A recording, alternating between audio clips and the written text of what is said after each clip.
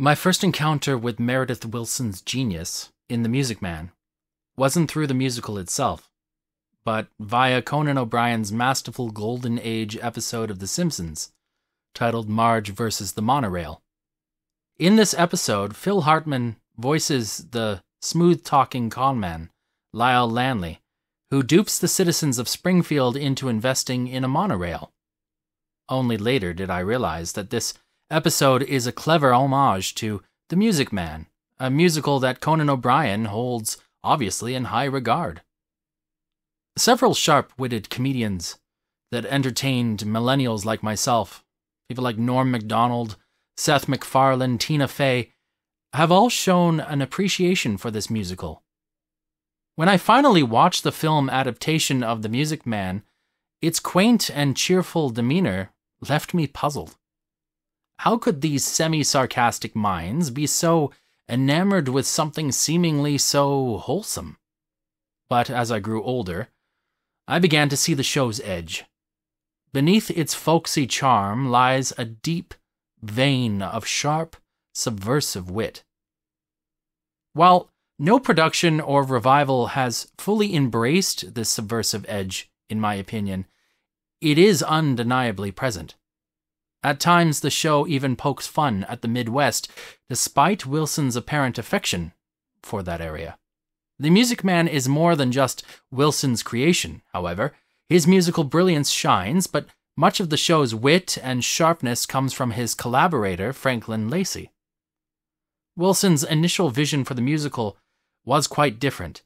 He wanted to draw from his memoir, focusing on a non-verbal disabled boy in the fictional River City, Iowa, and a mysterious traveling salesman who helps the boy come out of his shell. This idea evolved over time, with the show originally intended as a television special. After many revisions and the addition of a love interest inspired by a woman Wilson met during his wartime service in Utah, The Music Man transformed into the tale of a con man who arrives in Iowa to sell music lessons and form a band with no intention of following through on his promises. The musical critiques greed and the naivety of small-town folks. In my view, it's not a happy story, even though Harold Hill, the con man, finds a form of redemption in the end. The Music Man serves as a sardonic commentary on Middle America's fixation on mediocrity, conservative values, and gossip, which leaves people distracted and vulnerable to scams. This is most evident in the groundbreaking opening number, Rock Island. Rock Island, named after the train route that cuts through Iowa, introduces us to the world of fast-talking early 20th century American salesmen. On the surface, it's a simple conversation about the life of a traveling salesman, but a closer look reveals that the song captures the essence of the American spirit, driven by capitalism, craving profit and competition, yet insistent on people knowing their place. Alongside Trouble, this song encapsulates the true edge of The Music Man. As many of you who subscribe to this channel already know, and if you don't subscribe yet, why not click that button now so you can follow along with this series? I have been creating a few videos on what makes a good opening number in a musical. I have stated that a good opening number requires 3 elements: world building, clear theme presentation, and the establishment of conflict or central question that the musical will resolve by the end. In the first video of this series, we examined how Weber and Rice's Heaven on Their Minds from Jesus Christ Superstar expresses the singular frustration of Judas in his following of Jesus Christ. We also saw how the prologue from Sondheim's Into the Woods balances cynicism with magic to create a unique setting for Sondheim and Lapine to explore the nature of growing up. Wilson's Rock Island is not as clear-cut as these other two. Rock Island follows a deeply theatrical mode, using mechanical characters, secondary to the plot, or even appearing in only one scene, to serve as audience surrogates and establish the world we will inhabit for the next 2 hours. We are introduced to a car within a train populated entirely by traveling salesmen. The number is buttoned by a call-out from the conductor indicating the next station stop. Next stop, crossing the state line into Iowa. Board The environment of the train is set up not by the music, which only has a simple snare keeping time, but by the words themselves. The first salesman begins his complaints about how country folk consistently want to buy things on credit even though they are fine paying cash for other items, and he slowly accelerates his speech as the train leaves the station. Lyrics are meticulously chosen to resemble the clacking sounds of wheels moving along the track. Sss and shh fill in the steam that builds outside as the train hurries through the countryside. Each salesman is unique, although in the script they are named only by number. Each has an esoteric way of speaking, but also echoes the sound of the machine they are on. There's the fourth salesman, for example, who chimes out, "Look, what do you talk, what do you talk?" Not only showing the period-correct colloquialism of these Chicago-bred fast-talkers, but also replicating the axles flying over the bolts of the track. Other slang like noggins, little bitty, and yick-talk shows us that these men have a way of talking that would make your head spin. And that's the point, isn't it? These men are in the business of discombobulating heads so they can sell their products. If you experience this song for the first time, you'll likely not pick up all the intricacies, and most of the patter will wash right over you. But that is also the point. Not only is the patter onomatopoeic, in that it is trying to evoke train sounds, but it also makes the audience's minds as confused as those of the townsfolk of these small Midwesterners, with their polite, slow drawl, feel when a big city mercantile comes to their town.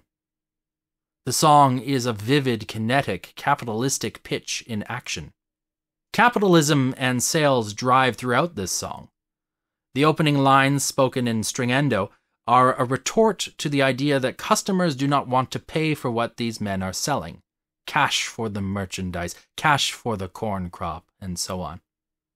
However, the complaints don't last long, as the aforementioned fourth salesman reprimands the others for bickering and talking rather than closing deals. This introduces our second theme, entrepreneurship.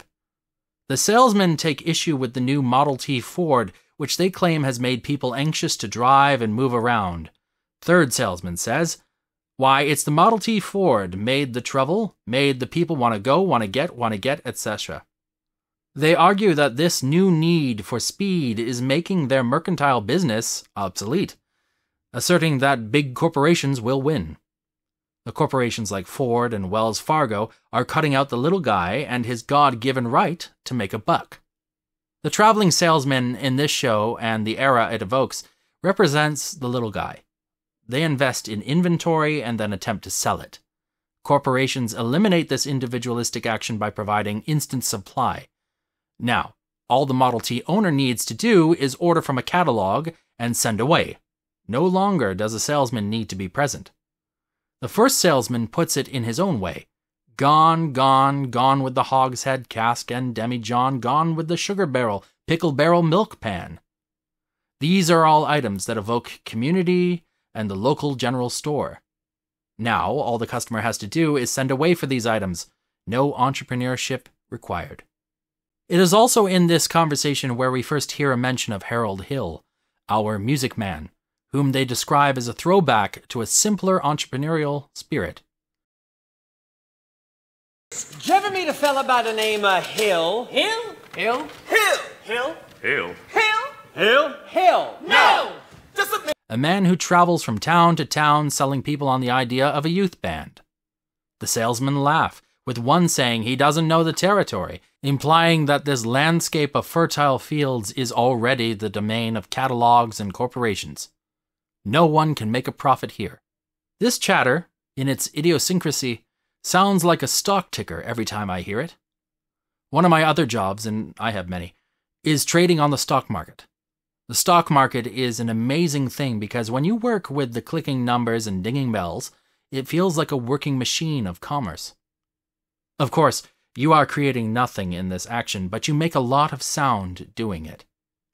This song is the same. There's a lot of patter and opinion. Lots of things are said, but there's very little meaning, and to me, this is what being American is. But let's hold off on that for a minute and look at our final essential element, the establishment of conflict. The Music Man does not have a traditional antagonist because the central character, Harold Hill, serves as both the antagonist and protagonist. He is an anti-hero. Hill is morally dubious, primarily because he is a con artist looking to sell his wares, specifically a big brass band, and take the money and run. Unlike other salesmen who intend to sell something tangible, Harold Hill never plans to supply his inventory. The song Rock Island first introduces Hill as a new legend in the traveling sales community. The other salesmen wonder who he is and why he can sell band instruments and uniforms so well despite, as one salesman says, his not knowing the territory. This skepticism about Hill is more than just about him being an outsider. As the musical progresses, we see that the inhabitants of River City share this skepticism and fear. The ladies' cotillion fears racy literature like Rabelais, Chaucer, and Balzac. The school board fears youth idleness, and the whole town fears the pool hall. Moreover, there is great suspicion of Marion the librarian, who is seen as having an unfounded relationship with the old miser who left all the books of the town library to her.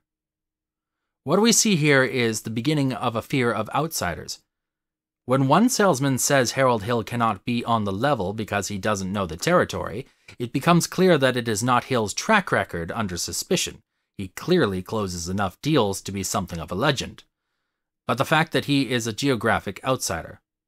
Competition is disliked, especially from outsiders. I want to return now to the theme of credentials and trust I mentioned earlier, the lack of meaning in the American experience.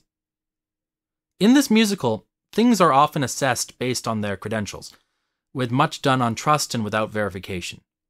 When I was a young man, I visited Mason City, where I took a tour of the Meredith Willson House and Main Street America, the set of The Music Man, which they had maintained to some degree in the town. The docent who guided us through consistently talked about how Harold Hill is a go-getter and an American hero. This struck me as odd. Isn't the plot of the musical that Harold Hill is all talk and promise but no follow-through?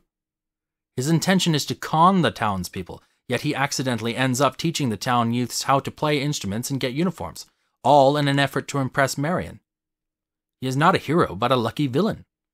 Is this what Americans revere? Businessmen who, through their stumbling course to make a profit, create a good side effect? Now, a note on the composition of Rock Island, because omitting a brief analysis would be wrong, even though it doesn't fit perfectly into this discussion. This song is talk-sung and resembles spoken word. It is never actually sung in the traditional sense. In comments on my video on the opening from Into the Woods, a commenter noted this song's similarity to rap. Although it is indeed similar to rap in that it is talk-sung, it is not rap. Rap is a musical style that comes out of call and response in gospel music, particularly Pentecostal music from black churches, which itself originates from the traditional music of West African peoples who were taken as slaves to the Americas in the 17th century. Rock Island's use of talk singing, combining rhythm and phonemic sounds, has more in common instead with patter. Patter comes from the liturgical practice of tonic prayer in the medieval Roman Catholic Church. You might know one of the most famous patters, which is by Thomas of Cheleno, for the Dies Irae. Dies Irae, Dies Illa. That is patter. During the development of early opera in the 15th and 16th century, this type of composition, which was fast-spoken on pitch with a rhythm, was combined with the ancient technique of parabasis, an older component of ancient Greek drama, to create the patter song, a musical example of rhythm combined with strategically chosen words for their percussive sound. Great examples of patter can be found in Mozart's late operas, most notably in the opening scene of Don Giovanni. Rossini's operas use patter to the extreme to create heightened humor and drama, and finally, the operettas/operas of Gilbert and Sullivan are where patter becomes a main feature. My ex-girlfriend once told me about a production of The Music Man where Harold Hill was played by a black actor. Rather than glossing over this choice, the show leaned into the tension a black interloper might face in a turn-of-the-century American town. She told me there was an air of tension in every moment of the show, highlighting the edgy nature of the musical. In this video, I have shown how Rock Island builds and establishes a theme, demonstrating through a conflict of territory how The Music Man is not just a fun show about a sardonic character coming to town, but also has a sinister underbelly that will change the main street of every American town. On the surface, Rock Island is a simple conversation about the life of traveling salesmen. However, a closer look reveals that the song captures the essence of the American spirit, driven by capitalism, craving profit and competition, yet insistent on people knowing their place, and Harold Hill does not know his place. When we learn that Hill has been sitting and listening to these salesmen talk for the entirety of the song, and he decides to take the challenge of making a quick buck in River City, we see not only an introduction to the musical's protagonist, but also the entry of a trickster who is about to stir up the town, and therefore all of society. It is interesting to note that this theme of less than wholesome fast talkers coming to a sleepy town is common in Americana and musicals.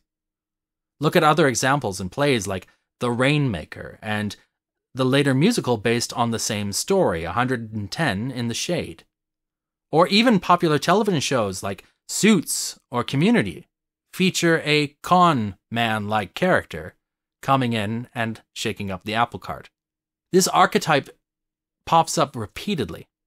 No wonder Conan O'Brien created Marge versus the Monorail and used The Music Man as a basis for it. For this story of fraud, manipulation, revelation, reluctant rehabilitation, and then ultimate heroism is as American as, well, The Music Man. I have conversations like this often, and I like to share out videos discussing arts, music, and the occasional comic book. And if you like conversations like this, why don't you like or subscribe so you can find out when I post more? Also, if you want, why don't you leave me a comment underneath the video, even if it's just an emoji? Any activity under there helps the algorithm pick up these videos and builds a larger community where we can have conversations like this on the regular. Thank you.